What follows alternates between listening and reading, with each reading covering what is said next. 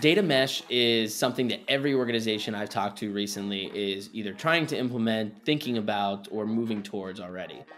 One of the foundational pillars to data mesh is this concept of treating data as a product.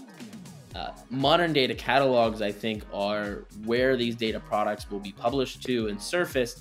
And so having that ability to have a well-documented data product is absolutely critical to succeed in a data mesh paradigm.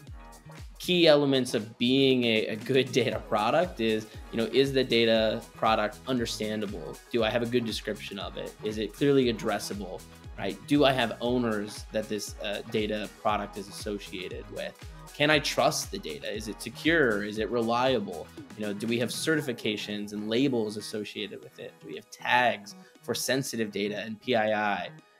All of these things really come together to make a more complete data product.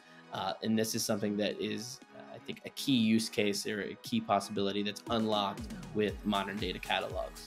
Thanks for watching that video. If you'd love to learn more about Atlan, or you just want to see a product demo or talk to someone on our sales team, make sure you follow the links in the description below. If you love the video, smash that like button and please subscribe to our channel. We'll be putting out clips like this all the time. There's probably already clips on the screen that I know you want to watch. Thanks, everyone.